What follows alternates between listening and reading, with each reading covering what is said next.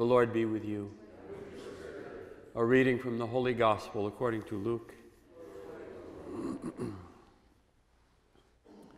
That very day, the first day of the week, 2 of Jesus' disciples were going to a village 7 miles from Jerusalem called Emmaus. And they were conversing about all the things that had occurred. And it happened that while they were conversing and debating, Jesus himself drew near and walked with them. But their eyes were prevented from recognizing him. He asked them, "What are you discussing as you walk along?" They stopped, looking downcast.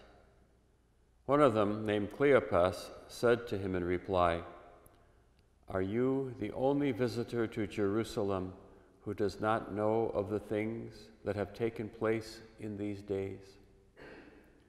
Then he replied to them, "What sort of things?"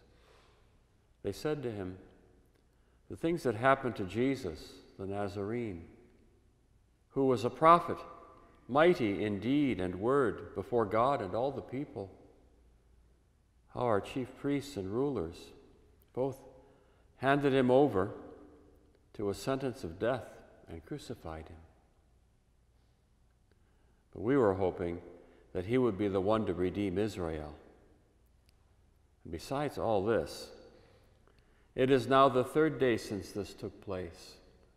Some women from our group, however, have astounded us. They were at the tomb early in the morning and did not find his body. They came back and reported that they had indeed seen a vision of angels who announced that he was alive. Then some of those with us went to the tomb and found things just as the women had described, but him they did not see." And he said to them, "Oh, how foolish you are! How slow of heart to believe all that the prophets spoke. Was it not necessary that the Christ should suffer these things and enter into his glory?" Then, beginning with Moses and all the prophets, he interpreted to them what referred to him in all the scriptures. As they approached the village to which they were going, he gave the impression that he was going on farther, but they urged him, "Stay with us, for it is nearly evening and the day is almost over." So he went in to stay with them. And it happened that while he was with them at table, he took bread, said the blessing, broke it, and gave it to them. With that, their eyes were opened and they recognized him, but he vanished from their sight. Then they said to each other, "Were not our hearts burning within us while he spoke to us on the way and opened the scriptures to us?" So they set out at once and returned to Jerusalem, where they found gathered together the 11 and those with them who were saying, "The Lord has truly been raised and has appeared to Simon." Then the 2 recounted what had taken place on the way and how he was made known to them in the breaking of the bread. The Gospel of the Lord.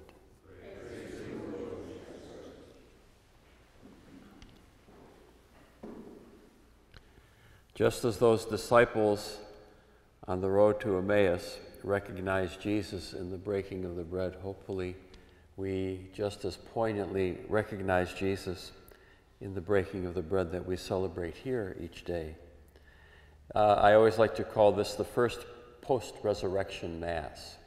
We have the Last Supper, which is technically the first time that Jesus would have given us his body and blood, but this would be the second time chronologically, the first time after the resurrection.